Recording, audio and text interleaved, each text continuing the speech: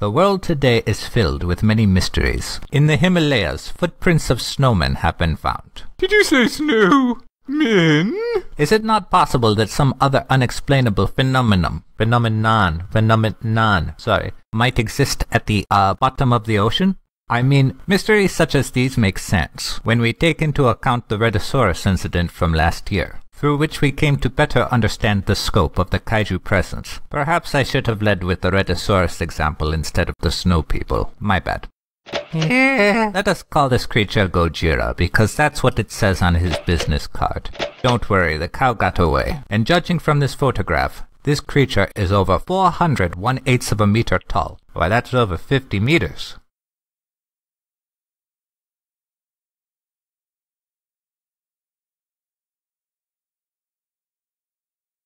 Do you think there's a way to stop this creature? Who can tell? But if we do, I'd like to harvest his bones and turn him into a robot monster. Wait, what? Well, that sounds disturbing. Hey, why are we only seeing you from behind, Dr. Yamane? I don't know. It's almost as though I'm not actually even here.